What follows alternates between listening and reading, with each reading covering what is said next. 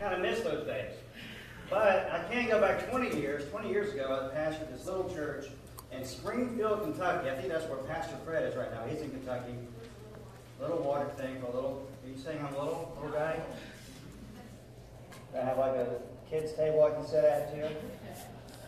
Man, I tell you, in my family growing up, your goal was to sit at the adult table at Thanksgiving.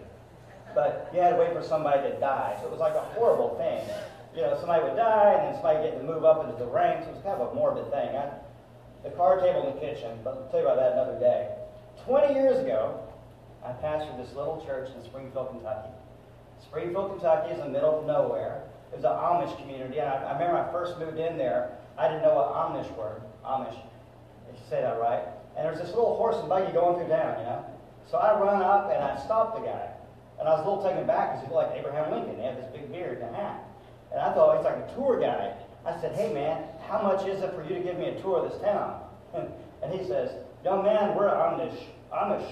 We don't do tours. And he just kept on going. And I thought, well, there you go, Springfield, Kentucky. But this little church had the same 44 people in it every single Sunday. When you're a student pastor, they send you to the older churches. That's just what happens to you. So I'm 25 years old. This little church is the same 44 people, tiny little place.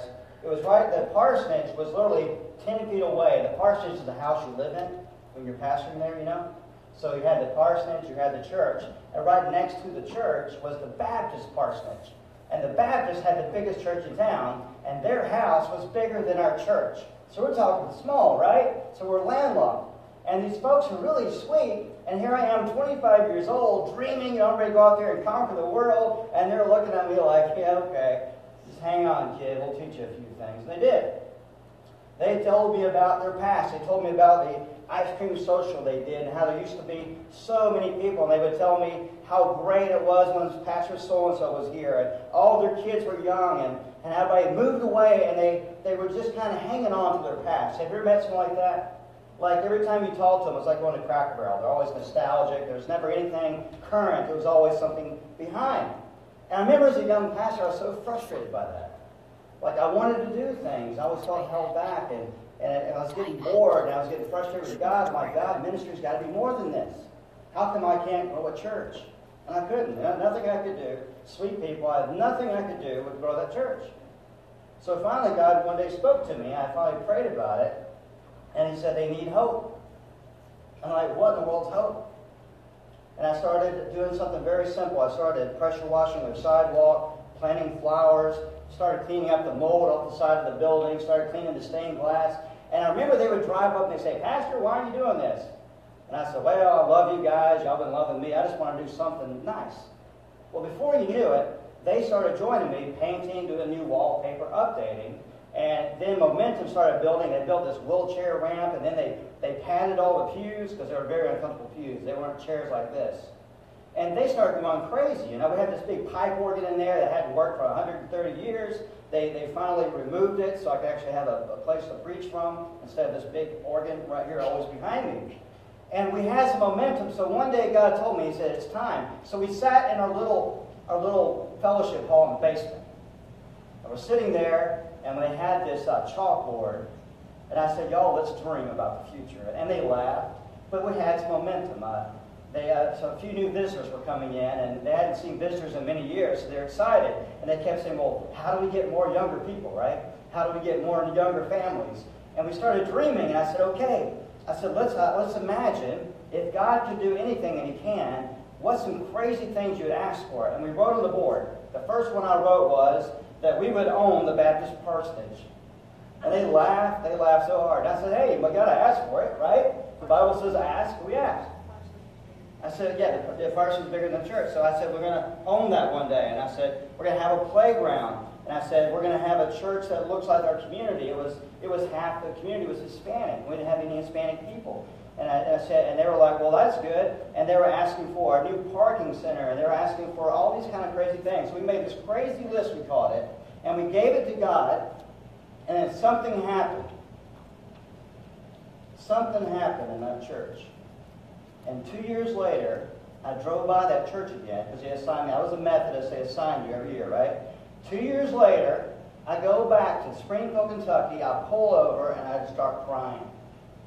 I'm staring at the Baptist parsonage, and it says Fellowship Hall, Springfield United Methodist Church. I look over there, there's a brand new playground. Everything on that list happened. So much so that that church had outgrown one service, had moved to two, and they had a Spanish-speaking pastor on staff. God did it all. He did. And I started thinking, well, what is that? And what's that got to do with us today? And I want to read you this verse. In Isaiah chapter 43, verse 18, listen to this. Do not call to mind the former things, or ponder the things of the past. Very clear. God is saying what? Don't always be pondering the past, and don't always be bringing up that junk in your past. Why? Well, if you've been teaching my daughter how to drive, Melissa's been teaching Blair. Blair, wave. Blair, wave at everybody. She's very outgoing. She's 15, and she has learned how to use the mirrors. But Blair, are you supposed to use the mirrors more than the windshield, or less? Less. Less. Why is that? So you can see what's in front of So you. you can see what's in front of you, right. So what happens if you're always staring at those little mirrors, what does it say? Everything's distorted in the rearview mirror. Am I right? Nothing is as it really is. So if you're always looking in the rearview mirror of your life, what? Everything is distorted when you're always looking back. You don't have, your memory is not a clear picture of what current reality is. You have to be aware of your blind spots, but you have to be staring straight ahead, and that is called a hope in the future.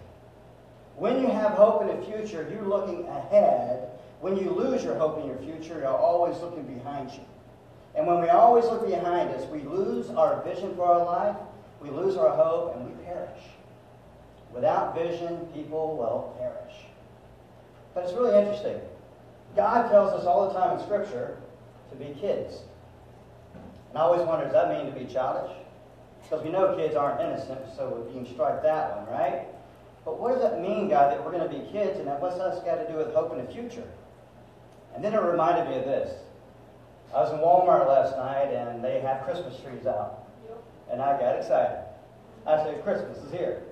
And my next thought was, wait a minute, what month is this? How did it turn October already? Raise your hand if you think time is going way too fast. Yes. Have you noticed that? The older you get, the faster time goes. Kids. You remember when you were kids, how long did it take Christmas to get here? It was a torture. You remember your grandma would always act like she loved you, and then she'd buy you that one present. I know your grandma. I'm saying you've done this. But my grandma would give me this candy cane calendar where I could do the countdown to Christmas. I hated that thing. Because every day it's one candy cane. You're like, that day took a week. It's never going to get here. You think you make some momentum. And sure enough, you got 14 more days to Christmas. And it just never, slower than Christmas. That's what we used to say. Why is it that when we're young, time is slow, but when we're older, time is fast? I have the answer to this. You know why? Because when you anticipate something, you set your eyes upon it. When you're looking at something, you're aware of it. In other words, you're in that moment. When you're looking forward to something, you're actually living in the moment. When you're looking forward to something, you're living so much in the moment, you're excited about the future. When you're excited about the future, time slows down because you're marking every single moment. When you don't have goals, or you know how it is, when you're 15, you want to be 16, so you're never 16. You know, when you're 16, you want to be 18, so you can be an adult. When you're 18, you want to be 21, I guess. But after 21, you want to turn 25 so you can have cheaper car insurance? I don't know. It's after 21, you're like, okay, what now? So what happens is we go from people who are defined by what's happening next, anticipating the future, to where we don't have anything to look forward to. Well, when's Friday going to be here? And thank God it's Friday. Then all of a sudden it's Monday again. Let me get to the next Friday. So we dread our futures. We're not excited. So what happens is we slip back and we start living in the past. We start letting our memories tell us about what reality is. We start defining ourselves by our failures, by our pain, by our hurts, by our constant broken promises. And it plays like a tape over and over and over in our head that we repeat the same behaviors over and over. We don't even think about the future. We don't want the future. We just want some kind of relief or some way to recapture where we were. Amen? But when the Bible tells us to be kids, kids dream. Kids have imagination. Kids imagine what they want to be. doesn't have to make sense. They dream crazy things, and they hope for it, and it gives them a future. You can't have a future without hope. You can't have hope without a future. Well, it makes us excited, and the Bible tells us very clearly that we have a choice. Do we want to be growing younger or growing older? But if you're in Christ, you're always growing younger. Do not ponder the things of the past. Don't go there. Don't live there. Don't keep going back to your past successes and whatever was great and whatever was bad. And because where is that going to get you? It's not going to get you anywhere. And you're going to miss time. You're going to miss life. And God has so much more to give you. Amen? The next verse says, Behold, I will do something new. Everybody say new. Whoa. Who's going to do it? He's going to do it. He says, if you stop pondering the past and you stop living in the past, then I can give you a new future. He does it. And new means you've never had it before. Is that true? Am I oversimplifying this? New means what? It means brand new. You've never had it. You've never imagined it. You've never been there. You've never done that. You've never seen it. It's brand new. And all of a sudden you start looking forward like, oh my goodness, what's he going to do? Oh my goodness, what's going to happen? What's going to happen in this church? What's going to happen in my life? What are the crazy dreams that I forgot about years ago that I want to resurrect and bring with me again? He says, I am doing something new. Now it will spring forth readily. What it means by that is God is saying, you don't have to go find a new you. It'll find you. Once you set your eyes upon Jesus, you forget your past, you're future bound, you start dreaming again. What to spring forth means it just shows up right there where you are. To spring forth means, oh my goodness, here I am. To spring forth means God is bringing His blessings. They're showering over you. They're taking you over. And they are overwhelming you right now where you are. Now I need to say this. A lot of us, because of our past, believe a lie. And the lie is this. God doesn't love me anymore. That's a lie. I want to tell you that your God, your Father, loves you more now. He loves you as much as He ever has, and He will never stop loving you. He has not changed His mind for your life. He designed things for your life before the foundation of time, it says. And He didn't forget about it. There's no plan B. There's only God's plan. And it's never too late. See, God loves you so much that He says, I have a hope and a future. I've not taken it back. I have not forgotten it. It's all based upon my goodness, my grace, my truth, not based upon your performance. So I want to say something. God loves you. He says it will spring forth. Will you not be aware of it? In other words, the Bible's saying, are you looking for it? If you're so preoccupied with yourself and with past stuff that you won't be able to see the new stuff that He's bringing all the time. You won't hear His voice. You have to be in such a point where you're saying, like Paul did, whatever's behind me, I'm forgetting about it. I'm forgetting about it, and I'm straining forward for this upward calling. I'm straining forward for Jesus. I'm stripping off everything that's slowing me down. I'm repenting of every sin that's messing me up, that's coming from my past and my pain. I'm forgiving everybody that's ever hurt me. And I'm saying, God, I want it all gone that I may pursue you head on for this glorious hope and this upward calling. To live a life that's beyond my imagination. You know, the Bible says that. The Bible says that He'll do more for you than you can even imagine. Better than you could ever hope for. God is bigger than your greatest hopes. But you have to believe that. And you have to believe that He's good. You have to believe that whatever is in your past is covered by the blood of Jesus. And is forgiven to be remembered no more. You are not defined by your sin. You are defined by your relationship in Christ. Amen? When Emily has a dirty diaper, she does not cease to be my daughter. I may give her to Melissa, and I'm like, I don't smell it because I'm the one to change it. But she's still my daughter. Well, a lot of us, we act like we have a dirty diaper in life. We think just God doesn't want anything to do with me. God's mad at me, and He's ignoring me, and He's changed His mind, and He's got other plans and moved on. That's not true at all. God loves you. We're the ones who leave Him. He doesn't leave us. But something goes on from there. He says, I will even make a roadway in the wilderness and rivers in the desert. When you're in the wilderness, you can't get out. When you're in the wilderness, there's nothing familiar. When you're in a wilderness, you have nothing that will lead you out of that. You're stuck. You're just trying to survive. You're living survival mode. Have you ever been through a crisis and you find yourself in survival mode? Yes? We've all been there, haven't we? If you're over the age of 20, you have gone through some hard times where you don't dream anymore. You go through a season where you're just trying to survive day to day. Amen? There are some folks watching this right now or in this room who are still in survival mode. And God's going to set you free of that today if you trust Him. But God says, He says, I will come to you where you are. God loves you as you are, not as you ought to be. Because you're never going to be as you ought to be. God doesn't love you when you hitchhike your way out of the wilderness. God loves you in your wilderness. As you put your trust into Him, let Him handle your past, and you look toward the future. He's got that too. You know what happens? He builds a highway. He clears everything. He comes and rescues you. And when there's a highway, you know what that means? It means it's a clear path on where we're going now. It's a highway. I don't have to guess. Is this a trail? Is this a rabbit trail? It's clear. It's right in front of me. And He's raised up all the valleys. He's removed all the mountains. And I get to get out of here. But you got to believe that. He doesn't want you to stay in the wilderness. He'll come. He's with you.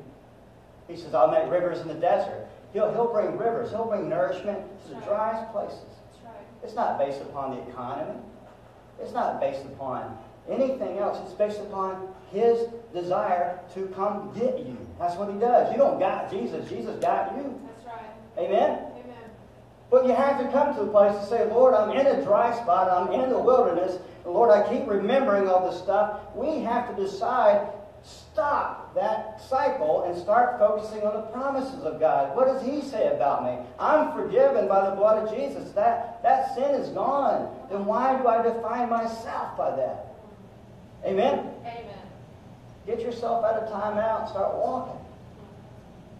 And I started thinking, what does this way look like? What it really looks like is, it looks like when we live that way, we become the people who are informed, but we're never transformed. We can look good on Sunday. We can try to look good on Sunday, but at home we're a totally different person. Our personal lives can be trash. And we try so hard to pull it together just enough. I don't even think we're trying to fool people. I think we're trying to fool ourselves sometimes. Well, maybe I'm not that bad. Or maybe maybe God will give me another chance. You know what I mean? I think deep down, we're our worst enemies. You know, I think a lot of us worry about Satan, but Satan's we're doing a good enough job of beating ourselves up. I don't think he needs to step in half the time. Amen? So we're in a situation where we need transformation. I was reading this article about millennials. Now, Josiah, you guys are millennials. I apologize for us giving you that horrible label. I don't even know what it means exactly. But what that means is, what does that mean, millennials? You know what it means? It means millennials are leaving the church. Let me just get up this old soapbox right here. The millennials are leaving the church. What do we do? How do we get millennials back to church? That's very simple. We start preaching truth again. We take the show out of worship and we start returning to Jesus. We start praying. We be a church of action. We're out there building that highway with Jesus in the wilderness, and millennials will join. Because I know one thing about millennials, they want something real. Amen? But guess what? I'm a 45-year-old millennial then. Because I want the same thing. You know, we need to quit making excuses and call it what it is. If we need to be a church of transformation, we're changed people.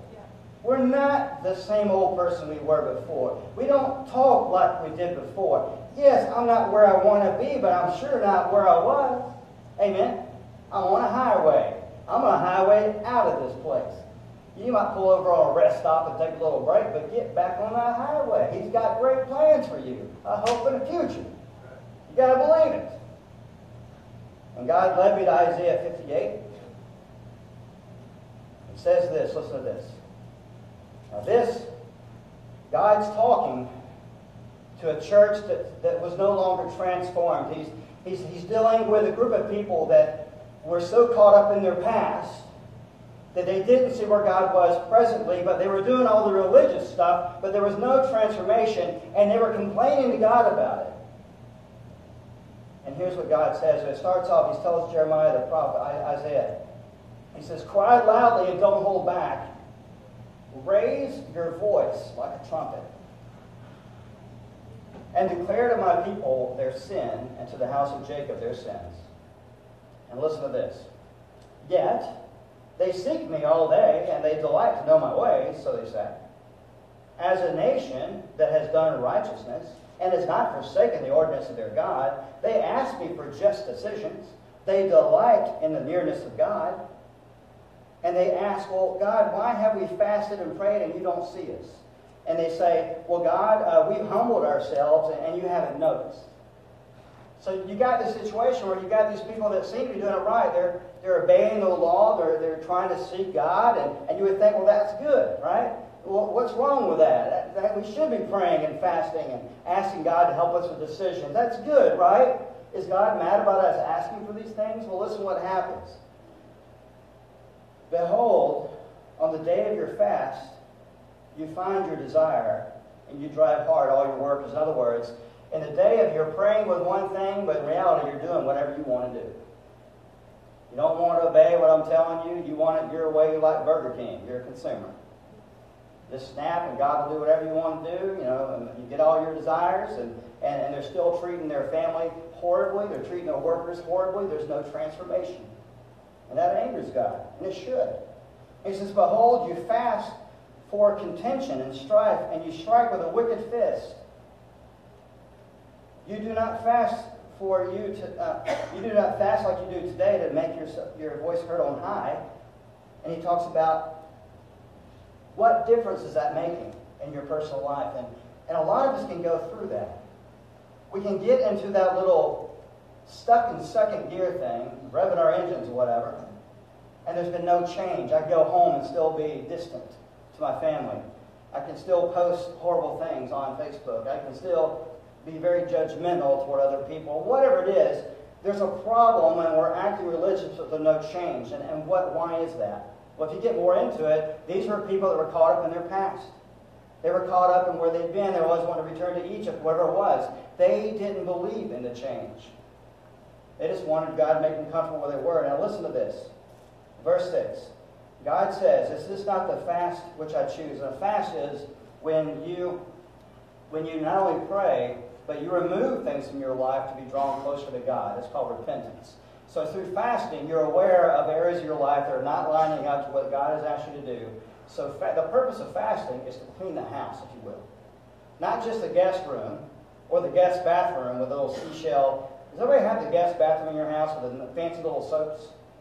Yes? You know what I'm talking about? Did you ever grow up in the houses that have are you allowed to use those soaps if you're a guest or not? And they always have the guest towel that no one ever uses. Okay, I'm the only one who's seen a guest bathroom here. How about the living room? Did everybody have the living room from your grandparents that had the plastic on the couches? Yeah, you were there too. And the little candy dish with the candy in there is 150 years old, right? All right. If you try to eat that candy, it would take like 4 fillings out of your mouth. Okay, so you're there with me. See, that's what we do. We put the show. God wants everything. See, God wants to deal with my past. God wants to deal with my wounds. God wants to deal with me, not just my behaviors. He wants to get to the root of why I do what I do. God loves me so much that He wants total transformation, and only He can do that as I let Him in and stop playing the little game. He says this. He says, this is the fast I choose. He says, this is what I want from you. Instead of being so reflective all the time and thinking so much about yourself and so much about your problems and so much about whatever, I want you to actually do something. Everybody say, do something. Do something. He says, loosen the bonds of wickedness. Say, do something. Do something. Undo the bands of the yoke. Everybody say, do something. Do something. And to let the oppressed go free. And then one more time, everybody say, do something. Do something. And break every yoke. There's a big difference right there. You are on the prowl for what's not right in your community. If you see injustice, you're there. If you see somebody suffering, you're there. If you see something like last night, Melissa and I were eating wings, and these customers were being very rude to the waitress, I had to get Melissa not to stand up and get in a fight. She was defending that poor girl's honor, and she pulled her aside. She says, I got your back. What do you need? And I told Melissa, I said, we just need to tell the manager, but you're doing it, honey. I don't want to go to jail. I'm supposed to preach on the next morning. But Melissa was on the prowl, you see. Melissa saw something wasn't right and made her mad. Do we as a church get mad at injustice in our city? Do we get mad at people the people are just dying of drug overdoses all around us? Does that burden us? Does it crush our spirits when we see people with unemployment or we see people not being treated equally? Does that make us mad? We'll say, well, God bless them. We'll say in Georgia, we'll say, well, God bless them. I'm not going to do anything, but God bless them. Well, your son joined the military. He's doing something. He's spending his whole life doing something he believes in. And he says this, he says, divide your bread with the hungry. Whose bread? Should I just tell you to divide your bread? No, I divide my bread. To divide means to take from what I have and give to somebody else. And how many of you know that when you live with an attitude of dividing, God will always multiply? Amen? Amen? But we always tend to lose what we hoard and hang on to. Am I right about that? Yes. We lose the very thing that we hang on to so much. He says, you give them some bread. And you bring the homeless poor into the house. And when you see someone who is naked, you cover them. And do not hide yourself from your own family. It got really quiet. Facebook, I got really quiet. It's so hard to remember that. As we see need, we give. What is the difference? Because I'm not looking at myself anymore. I'm not looking at what I have or don't have, my experiences, my bad experiences, my good experiences. I'm not looking at my qualifications. I am so non-self-consumed that I can consume with Christ. And if I'm consumed with Christ, I now am consumed with you. You see, to be humble doesn't mean to have a low opinion of yourself. Somebody will say, well, I'm just a poor old little Christian. God barely loves me. I'm a sinner saved by grace. God help me. That's called pride. That's the worst kind of pride. Pride is when you think too much of yourself. You can think too much of yourself on a high level. You can think too much of yourself on a low level. The pride is just thinking too much about myself. Humility is selfless. How you doing, Josh? I haven't thought about that. I've been busy over here helping with this cause, and well, that's a weird question to ask me. How am I doing? I don't know. You see what I'm talking about? And these are the people that change the world. And he says this. He says, when you do this, then your light will break out like the dawn. And listen to this. Your recovery will speedily spring forth. Your recovery. You're healed as you're in the process of healing others. God is blessing you and taking care of you as you are feeding other people. Need I remind you of the story of the 5 loaves and the 2 fish? The disciples had nothing to give them, and these people were really hungry. So God took what they had, He received it, He blessed it, and when they were done, they took up 12 baskets of leftovers for the 12 disciples. You hear what I'm saying? As we give what we have to others, as we serve in the name of Jesus, God will always multiply and take care of us as well. Amen? But so many times I think we've gotten this idea of take care of yourself first. Nope. The problem is self. He says, your righteousness will go before you. What's that mean? You'll have a reputation. Reputations always precede you. It's what people think, and people get the reputations of you based on what they observe in you, what you say, how much you love. And it's the people that love others the most are the ones that people want to be near. Amen? It's the givers. That's why I like Grandma so much. You guys just give. I bet if they were to ask you what you want for Christmas, what would you say? Just be together with you guys. I want you to have your needs met. And you believe it, right? You hear that? That's freedom. To be able to give. Boy, when you got nothing to lose, you got everything to give. Am I right about that? Wow. And your righteousness will go before you, and the glory of the Lord will be your rear guard. Whoa, wait a minute. You know what? For those of you who are stuck in your past, I want you to say, God will meet you there. God will, well, I was saying that. Y'all repeated it. That was good. That's really good. I didn't ask you to. I'm sorry. If you're stuck in your past, God loves you so much, He'll meet you there. His glory will meet you there. If you're so busy looking this way, he'll come around this way and say, get your attention, says, look at me.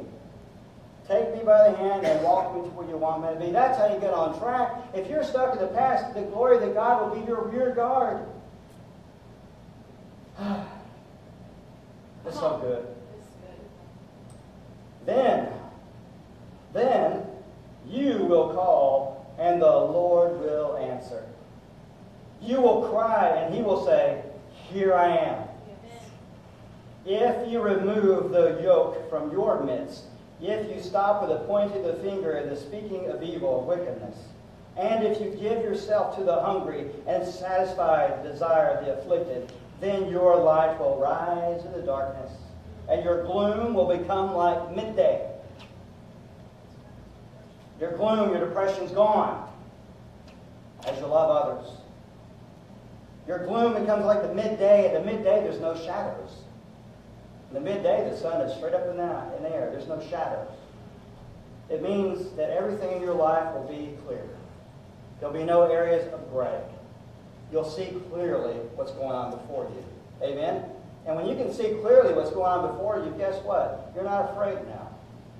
You're not afraid to walk in faith. You're not afraid to take that risk. You're not afraid of the what-ifs anymore. You just simply have enough light to make that next step.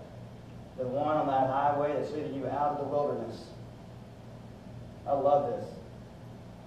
And the Lord will continually guide you. Who? You and me. He'll continually guide and satisfy your desire in scorched places and give strength to your bones, and you will be like a well-watered garden, like a spring of water whose waters do not fall. You will be so blessed, and you will be so provided for that people will look at you and say, wait a minute, the conditions of this world aren't conducive to the blessings I see going on in you right now. I grew up in Georgia. We had a lot of droughts every summer. And when we went on a drought, we'd have a watering ban. And you couldn't water, it was an even odd number of days, whatever it was. And I remember we had this one neighbor near my grandma's house. He always had a beautiful, beautiful lawn. Everybody got suspicious. Wait, we're in a drought. There's no rain. All of our lawns are dead. But yet yours is perfectly manicured and you're not allowed to water. What's going on? You know what it was? They ran a hose from the creek behind their house, and they had to put a sign in their yard saying, being watered from creek supply. You see, that's how our lives are to look. People look at your lives, they say, I don't understand it. There's no way, considering the circumstances, the conditions, and the economy, and all this stuff going on, there's no way you're being blessed. I don't get it. And you can say, I'm being watered from a source. You can't see that it's sprung up from underneath of me, and it's taking care of me because my God has met me where I am, and He's leading me out. Amen? Amen. And then you turn around and you give it away. He says, listen, I want to end with verse 12 right here. It says, for those from among you, they will rebuild the ancient ruins. I believe that's our millennials. God's going to use you to rebuild this church. God's going to use you to build something beautiful that we've never seen. We get to watch you guys. Yeah, we're a part of it too, but I believe all my heart it's the millennials. It's the next generation. It's you, Blair. It's our kids. It's us now. It's all kids of God. But God's going to build something we have never seen. Better than we could ever hope for. You will raise up the age-old foundations, and you will be called repairer of the breach, the restorer of the streets in which to dwell. Why would somebody go from being so self-absorbed or out of the pity party of despair or consumed with their own needs? How would somebody make that transition from not pointing the finger anymore and loving your neighbor? What happened? There has to be some kind of change. Did they just get determined one day? What happened? You want to know? Should I read the final verse? I will. 2 Corinthians chapter 5 starts with verse 7. For we walk by faith, not by sight. The important thing is we walk now. Because if you're not walking in faith, you're not walking. You might be moonwalking backward, but you're not walking forward. Guarantee you this, you're living in fear and you're paralyzed by it and you're afraid to do anything. Or you're so caught up with your own self and your past. Battery, who cares? Keep going. A little closer to the mic here. You run out of batteries yourself because you've been trusting your own supply. You've been trusting your own energy, your own works. But I want to tell you that if you have the Holy Spirit inside of you and you have totally surrendered to God, He will continually feed you. He will continually to flow through your life and to give you power and strength that you would never tap into yourself. That's what walking by faith is. To walk by faith is to say, I refuse to take things as they seem to be. I will walk as things are, God's preferred future. That future, that hope, His kingdom come, His will be done on earth as in heaven. I believe that. I perceive it. I'm walking in it. And I'm not going to stop until we all see it. But I'm not going to leave it on your shoulders. I'm going to do my part. Amen? Now I'll close with this. Verse 17. Therefore, if anyone is in Christ, he is a new creation. The old things have gone away. The new has come. It does not say you are new and improved. You're new. The old stuff is what? Gone. Okay, what about my divorce? Or what about this or that? Where is it? Gone. Has God remembered it anymore? No. Okay, well what about all these sins I've been confessing to Him that y'all don't know about? Guess where they are? They're gone. It's like they never happened. To be justified, if you're in Christ, and you have asked Him to forgive you of all your sins, you have put all your faith and trust in Him, and you're living by grace, and you have repented.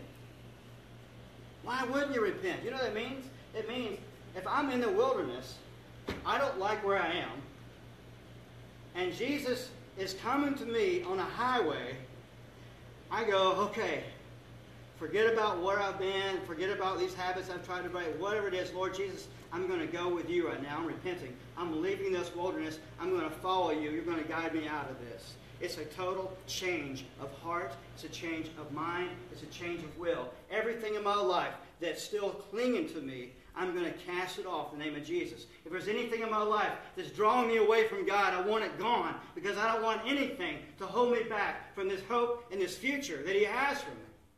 And every time I fall back in the same old sins or live in a life that's not repentful, I'm reminding myself of the old pain and the old hurts that led me to the current state that I'm in.